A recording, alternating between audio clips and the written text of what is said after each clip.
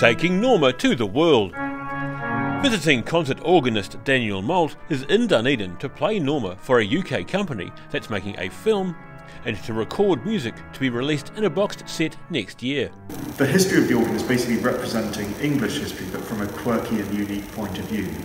And in terms of the sound, if you listen to the sound, it's quite dark, it's very loud, it's a bit pompous, and it represents, if you like, the imperial English kind of Indian summer from really the First World War to the beginning of the Second World War. The organ is one of 27 of the world's most famous pipe organs to be featured in the film.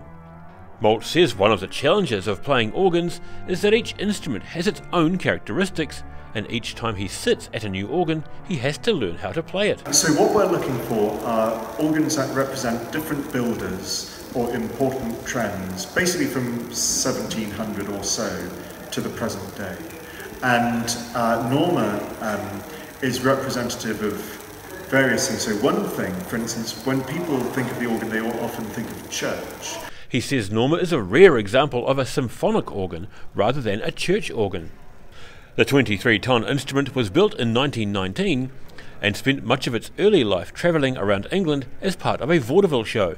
The organ was later enlarged and installed in Wembley Stadium for the 1924 exhibition, and then at the Tunbridge Wells Opera House, before being shipped to Dunedin and installed in the town hall.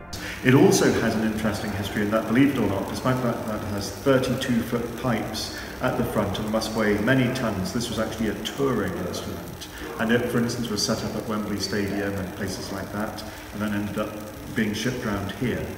Moult has spent a day learning how to play Norma before filming and recording began. In Dunedin, the South Today.